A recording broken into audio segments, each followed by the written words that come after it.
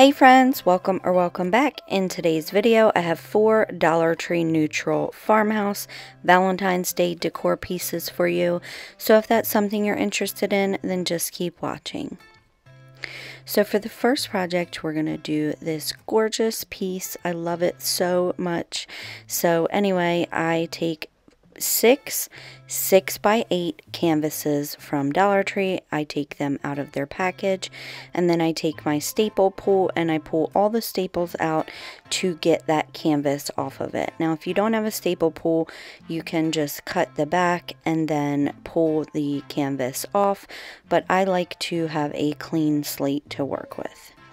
I then take my finger sander, which is linked in my Amazon store in the description box, and I sand down all the rough edges. You guys, I have to admit, Dollar Tree really got cheap with these. The frames are just held on by like a staple and a nail. The pieces are like uneven and they're so rough, so I did sand them down as best as I could, but they were still a little bit rough, and I guess for $1 you can't really complain. So anyway, once I had that all finished, then I take my wood glue and I glue all the pieces together. Once those were dry, then I go in with some chicken wire that I got from Dollar Tree. Yes, you heard me right. I got chicken wire from Dollar Tree. I found it in the floral section back where all the candles are and stuff, down at the bottom shelf, and they were in a box, but now I can't find it anymore. But in a minute you're going to see, I'm going to show you that it is the Dollar Tree brand. And I did piece this together just because it's not wide enough. So I covered the first 3. I stapled them in with my electric stapler. I cut them down with some wire cutters, and then I did the same exact thing for the second side. My electric stapler is also down in my Amazon store. I put my stuff in a storefront for you guys, just so that way they're in categories and you can see the pictures of what you're looking for.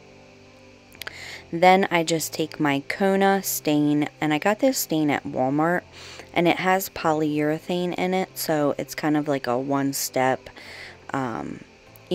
application. So I just took a sponge brush and I stained all the frames. I know you're probably thinking, Melissa, you probably should have did this before you put it all together, which is exactly what I'm thinking. But I don't know why sometimes I work backwards. I mean, it just is what it is. But anyway, I stain all the frames, just the pieces that you could see. I wasn't worried about the back, so the sides, the front, and the inside of the front.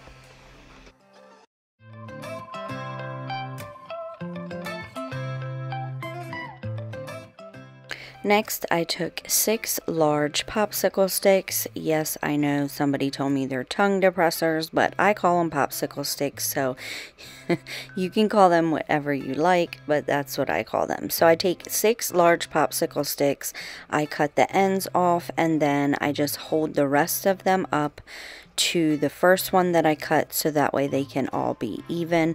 And these are going to make X's for X's and O's. For the O's, I use these little heart grapevine, I forget what they're called, you guys, but I got them from Dollar Tree. I love them so much. I want to use them in like all my projects.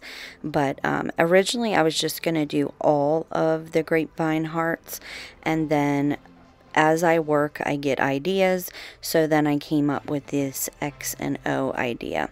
So after I cut down the popsicle sticks, then I glue them together in an X, and then I glue the rest of them on top of the first one, obviously separately, but that way they can be completely even and all look cohesive. Once I had those glued together, then I give them all a good coat of the white Waverly chalk paint.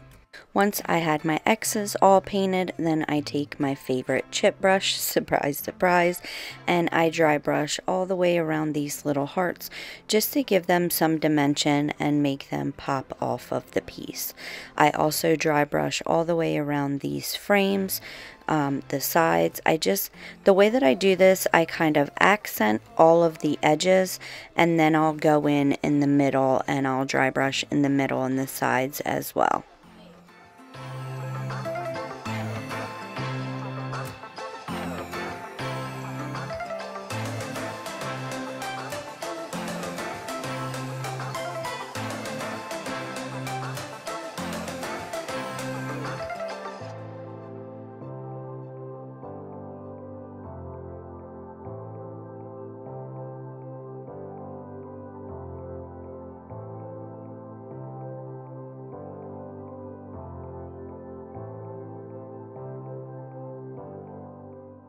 Next, I take my Waverly Antique Wax and I do the same exact thing with my chip brush and these X's, again, just to give them dimension and make them pop off of the piece.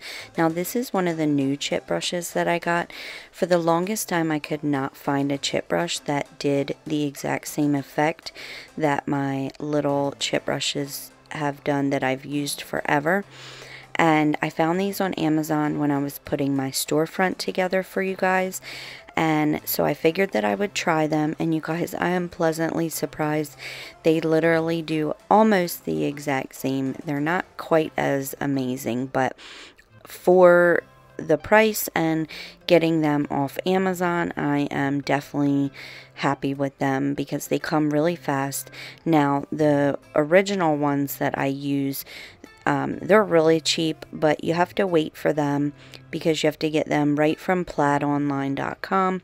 So this is just a quicker alternative to the ones that I normally use. But anyway, I just glue down these X's and O's, and then I flip it around and I just reinforce it. Because of this chicken wire, it's kind of hard to glue them down because the glue just kind of seeps through.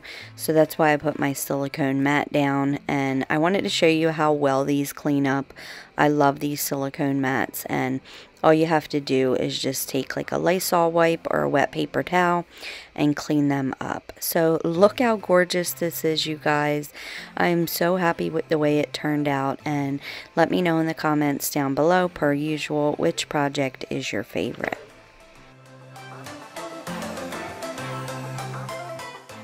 Okay guys, so in today's video, it is in collaboration with Camaro from Dying to DIY, Savannah from Savvy Crafts with Savannah, and Shayna from Robinson Repurposing. I will leave all their information in the description box. I know you guys will love them. They have become like my best friends, and I love their projects all the time. So definitely go check them out. We're also doing a choice of a $25 cash or gift card giveaway on each of our channels, so you have 4 chances to win, and we will announce that on our community tabs on Friday, January 29th, so definitely look out for that. All you have to do is leave a comment in each one of our comment section to be entered to win, and we will be checking. So if you want to be entered to win, just leave a like and a comment on each of our videos. So let's move on to the You and Me banner. I take a book that I got from Dollar Tree. I know that ripping out pages from a book is controversial, but I actually have the same exact copy. But anyway, I just take some pages out of a book, and then I mark every 1 inch and take my paper cutter and I cut a bunch of strips out. I don't know exactly how many pages, but I think I did about 10 pages. Once I had all my pieces cut down, then I put together 9 pieces because you're going to need 4 on one side and 4 on another. And then I take the bottom of each stack and I glue them all together.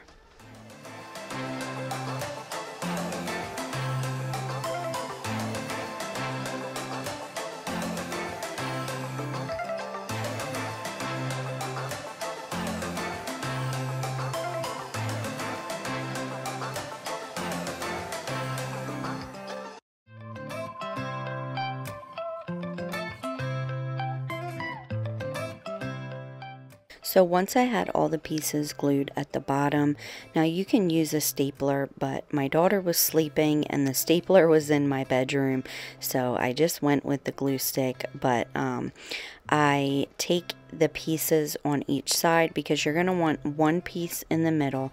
That's why you're doing an uneven number. And so you have the piece in the middle, you start with the inside piece, glue the top of the back of the first piece, and then you just flip it onto the inside. If that makes no sense, you can see what I'm doing here, but then you just continue to do that for each piece until you're at the end and you have your last piece. I also forgot to mention that for each piece, you're going to go farther and farther up that middle piece, so that way you can see each layer in the heart.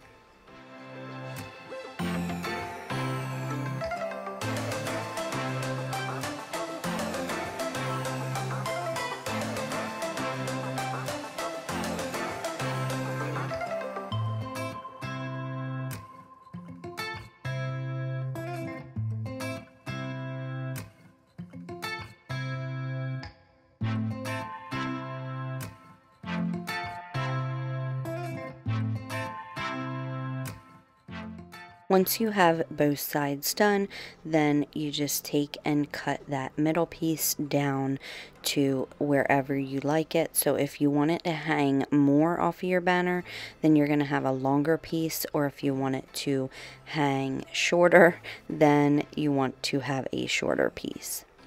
I then take my drill and a drill bit. I believe it was 532, but don't quote me, I don't know all those sizes, but I just put 2 holes in the top of this heart that I got from Dollar Tree.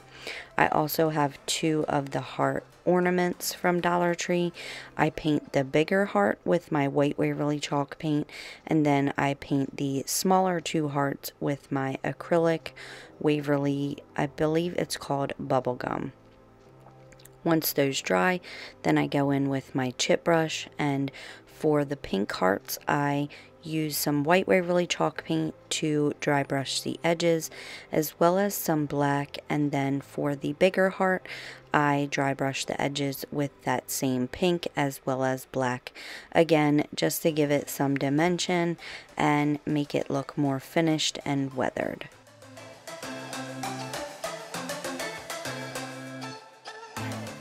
I also dry brush in the middle of all the hearts.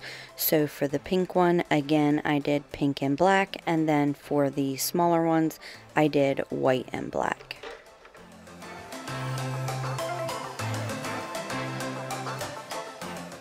Next, I take my Chalk Couture transfer. Now, this is from my monthly Club Couture subscription, so this won't be in next month's if you decide to sign up for Club Couture. Club Couture is you get an exclusive chalk transfer as well as 3 paste singles in the mail each month. And when you're also a designer, which is what I am, then you also get that Club Couture. You just don't get the paste singles because most designers have a lot of the colors that these come with if you're Club Couture. So anyway, I just cut this apart and then I transfer it on. I put you and me on the small ones, and then I do the and on the bigger one. Now, I just wanted to show you how amazing this is, you guys. You literally just put down the transfer, you chalk on top of it with a squeegee, pull it up, and then you have these gorgeous images, and anybody can do it, whether you are a beginner crafter or you are a professional. It just depends, but it's for everybody. So anyway, once I had those chalked on, then I just take my utility knife and I cut out holes at the top of these paper hearts. If you have a hole punch, just use a hole punch. I couldn't find mine, so I just went ahead and I cut holes out, and then I used some jute to tie little hangers at the top of these. I knew that they wouldn't hang right if I didn't put like a loop of jute on it before. So once I had all my hearts with the little loop on there, then I take a longer piece of jute and I string all these through. So I love to show you guys my mistakes because I'm not perfect. I make a lot of mistakes, and that is okay. You don't have to be afraid of mistakes. They're always easily fixed. Now this wasn't a big one, but I tried to string it through those hearts just without a piece of jute on the top, and then I quickly figured out that they weren't going to sit right on my banner, so I did just take them off. I put a loop of jute on there, and then I strung them back through. So I alternated between the paper hearts and the wooden hearts all the way down the banner. I then took some white yarn from Dollar Tree and some jute. I wrapped it around my fingers 15 times and then cut it off. I then cut a piece of white yarn. I strung that through the top of the loop, tied it. I cut the bottom of these for a tassel, and then I took a piece of jute around, not all the way at the top, but probably like 1/4 to the top, and we're going to make a tassel for the end of these. So once I had that tied, then I just trimmed the bottom so that they were even, and then I attached them to each end of my banner. Once I had my tassels attached, try to say that 5 times fast, it's a tongue twister. Once I had my tassels attached, then I tied a loop on the end for something to hang my banner, and then that was it, you guys. I had so much fun making this banner. It literally started out as just these paper hearts. This is how I work sometimes. My idea was just these paper hearts, and then it turned into this gorgeous banner, and I could not be more happy with it. Again, let me know in the comments down below what you think. If you guys are new here, my name is Melissa. I love to do all things crafty on a budget, especially Dollar Tree DIYs, farmhouse decor, and much more. So if that's something you're interested in, please stick around by clicking the red subscribe button. I can see that a lot of you are watching, but you're not subscribing, so you might as well click that subscribe button, become part of the family, so that way you don't miss another Dollar Tree moment. Moving on to these neutral hearts, you guys, I love this project. Per usual, I can't pick a favorite, but I was really happy with the way this one turned out too. So I get these tinsel hearts from Dollar Tree, and I take the tinsel off of it. I was actually pleasantly surprised that this smaller heart is actually like a thick piece of metal. So I was very surprised that it wasn't like plastic like this one is. So once I took all the tinsel off, then my scissors couldn't quite get into those side pieces that were sticking out. So I did just take my metal snippers or wire cutters. Metal snippers. Good Lord, Melissa, get it together. Anyway, I take my metal cutters and or wire cutters, and I cut those pieces off, and then I take some nautical rope from Dollar Tree, and I put a bead of hot glue on the back, and then I glue that first piece down and wrap the nautical rope all the way around this larger heart.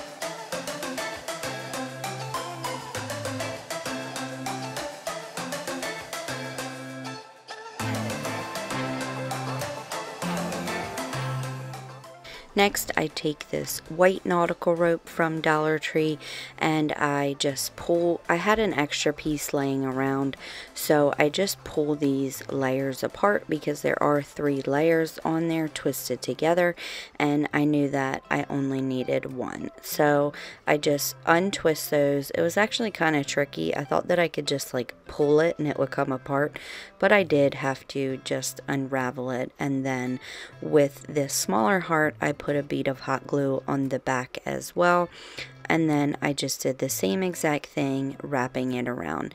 Now when you take this apart, these are a bunch of little strings put together, so you want to make sure that you're kind of still twisting that piece while you're wrapping it around, because it does want to kind of unravel on you. So I did just want to mention that while you're wrapping it around, kind of make sure that you're keeping it together as well. Once I got down to the bottom, I wrap it down around the part where the V is basically, and then I cut it and put some hot glue down.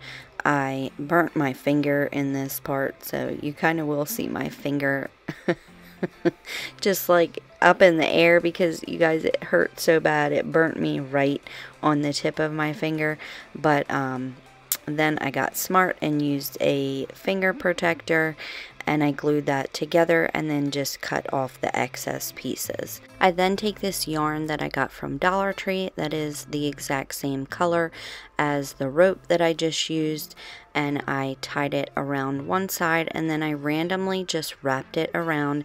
I wanted this to look kind of messy and rustic, so there's no rhyme or reason to it. You just wrap it around to your liking, and then for the last piece you glue that down.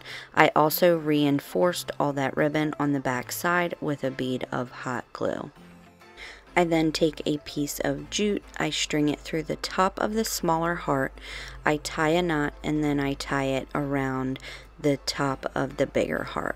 And I just make sure that it's hanging where I like it before I tie the knot, because then it's easier to adjust it before you tie the knot than after you tie the knot. To finish this project off, I took this XO ribbon that I got from Dollar Tree. I made a simple bow.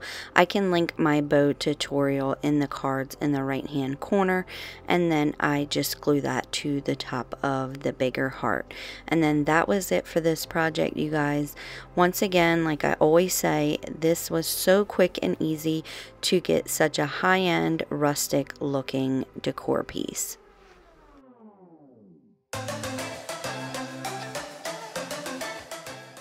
So for our last project, I wanted to make a quick sign and show you just how quick it is to get gorgeous looking signs with chalk couture. So I start by taking a Dollar Tree sign. I take the tag as well as the sticker off, and then I use my knife to score 2 lines in it to make this look like 3 pieces of wood put together. I then pull out my white linen chalk paint from Rust-Oleum. I have found that this chalk paint works much better with chalk couture, and I give it a nice coat, leaving some of that background showing through, so that way it looks like weathered wood, and then I dry it with my blow dryer. You guys, I'm so sorry if you hear the kids. I ended up having to do a voiceover while they were awake, so if you hear them, my apologies, but I am a mom and this is my life, so I guess it is what it is. Once I painted it, I wanted to make sure you could still see those lines, so I did just go back over those lines one time with my knife. Again, like I said, that way you could see them. So once I did that, I took my chip brush and some ink Waverly chalk paint, and I dry brushed all the way around the edges as well as in the middle of this sign, just to finish off that weathered wood look. I then took my transfer from Chalk Couture, I can leave the link to this in the description box, and I cut them apart. I love it because there's layers to them, so you can design this any which way you like. You don't just have to do it the way that it's put together on the piece. And then I use my black, and it's called Mauvulous, for the Better Together. I mix those colors, squeegee it off, and then pull back the transfer, and that is the magic of Chalk Couture. I then do the same thing with the bike, except I only use black, and then there were little hearts that came with it, so I do transfer the chalks onto where the basket is, as well as next to the Better Together with that pink color.